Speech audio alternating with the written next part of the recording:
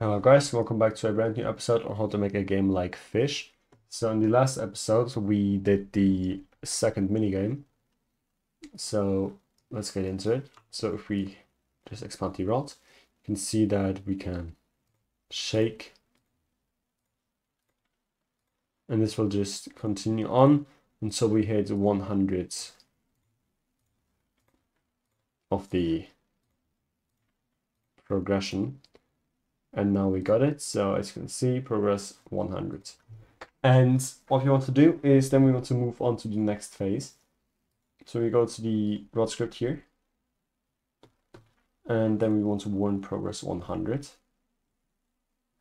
And then we also want to do, since the clone is just inside the template,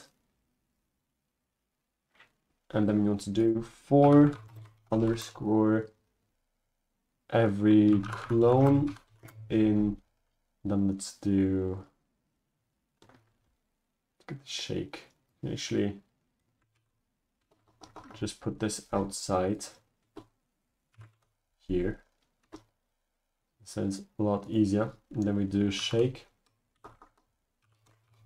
get children do if clone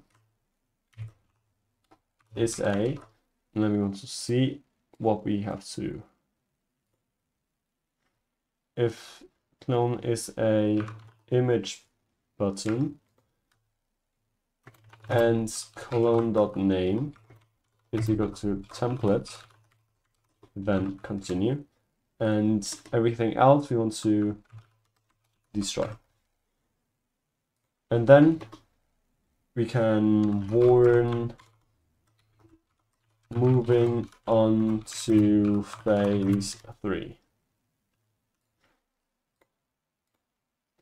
And yeah, so let's try this out. So when we go here, with fish. Okay, this is actually out of my screen for now.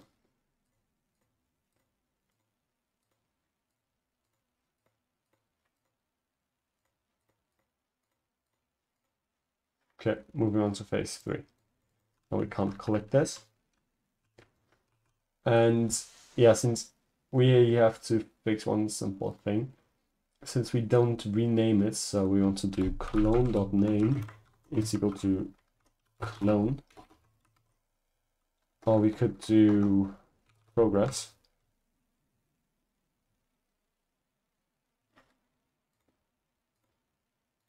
Yeah, we can just name it progress. And then, as we can see, when we go to the player GUI, in the fishing, in the shake frame, you'll see that there will be appearing a few things. So we got 0, 5, 10, 15, all those different values. And when this hits 100, it will then destroy all the leftover stuff in there, I hope. And yes, so there's nothing there, and we can safely move on to phase 3. Also, there are a few bugs which don't let you just be in a server with basically more than one player, since every player that just joins afterwards gets kicked. So what we have to fix in there is just that we have to change the modules. So we go to the server, we actually load every single module, I think. Yeah, we load the queue loader, and we actually want to get the loaded and move it out of here, since we only want to initialize this for anything. So let's get the player out here, and let's see if we even need the player.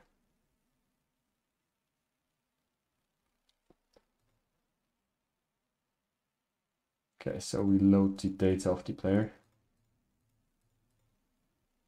Okay, I see, so we do need the player. Well, we just load any modules, but yeah, let's let's see why it kicks other players.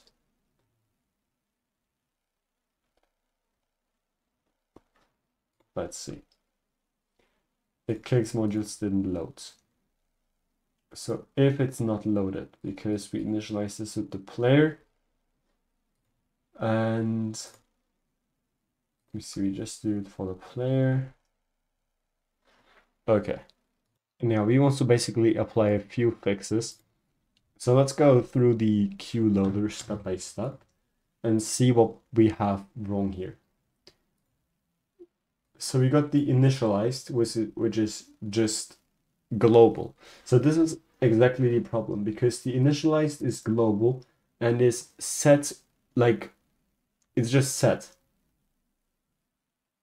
And what we do here, if it's initialized, then we just return. So what this will do is the first player will join, and yes, we pass the player, and then we set the initialized to true. And since it is true, this will not change. It will just remain true. It kicks other players out because it checks if it's already initialized, and it is, so it kicks them. So what we want to do is we want to change this initialized to player initialized. And we want to set this to a table. And then we just want to add the initialized players in there. So we can configure this by just copying this here, pasting it in there, and indexing this by the player.useID, and then we want to return. And then what we want to do here is we just copy this, paste it here, and we are going to set this to true. And yeah, that's pretty much everything that we have to fix. If, like in here, we have to also put just this, and now it's fixed. So that's the whole fix that we had to do. Also in here, we have to change a few things, I think. So we can clean those comments off also, so we don't need them. And what we want to do here is players.player_removing connect, and then we want to do queueloader.cleanup, and we just want to add a cleanup function in here. So what we want to do is function queueloader.cleanup, and this will also need a player, and then we just we set it to nil. And then we can print cleans up player, and then we just do the player.name. And then we can just run the cleanup here. And since this is connecting the player that leaves, this will automatically send the player over to our cleanup module. So this will automatically work. So when I just hit play, you can see that everything works. We got initialized, and when I'm going to leave, so I'm just going to leave the game. Now it prints cleaned up my player. So yeah, this is the whole fix. And yeah, so the next episode will be a bit longer. I just wanted to fix up those issues, since I already made a video today, but this was pretty urgent. So yeah, the next episode will be longer. Thank you all for watching, and see you in the next video.